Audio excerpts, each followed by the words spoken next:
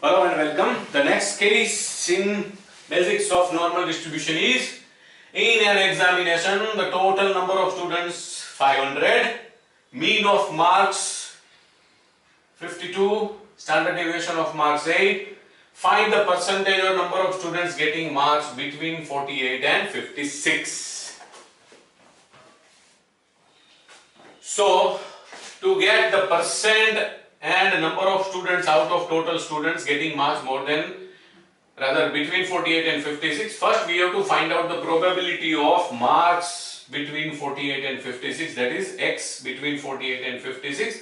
I believe this is both inclusive problem because there is no specific information in the question in any of the paper sources or the students who have sent me this problem.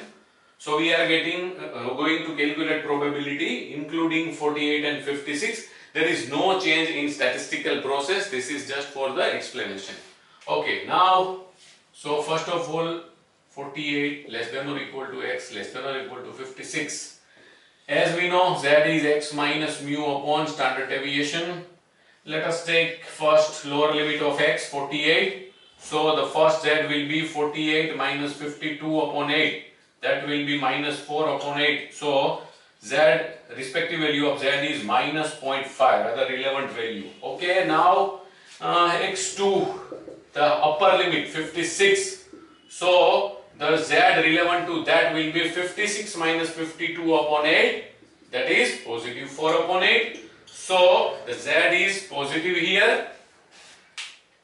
Z minus 0.5, z 0.5.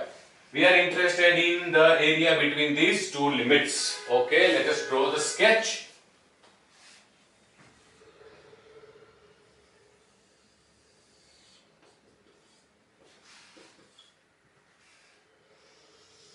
X is exactly equal to mean, that is 52 here. So z is 0. Now, first value of x is less than mean, so it falls in the left hand side region. X is 48 here, so z is minus 0.5. The other value or upper limit is x equals to 56. X equals to 56 is greater than mean, so it falls in the right hand side region, and z is 0.5. Between 48 and 56, so we are interested in this area.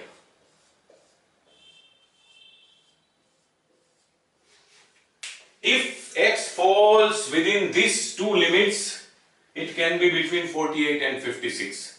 Now, both these area can be directly found from the readily available tables. Area between z0 and z minus 0.5, but area has no, say, relationship with minus or positive sign, and area between z0 and z plus 0.5. So the areas will be same. The area from the table, if we find, is 0.1915,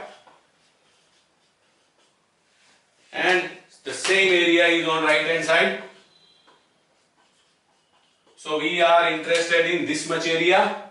We have to sum these two up, and that will be the probability of 48 less than or equal to x less than or equal to 56, 0.1915 plus 0.1915. 0.1915 from left hand side region, 0.1915 from right hand side region. So ultimately it comes to 0.3830. This is the probability. Now the first thing we are interested is percent of students.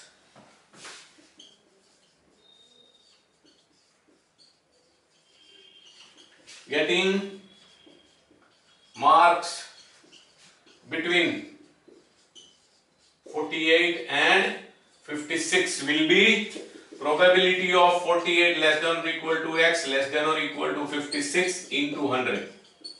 That is 0.3830 into 100. So the percentage comes to 38.3.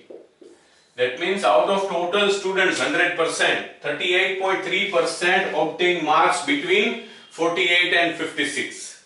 Now if we want to calculate number of students getting mark in this region or between these two limits, number of students,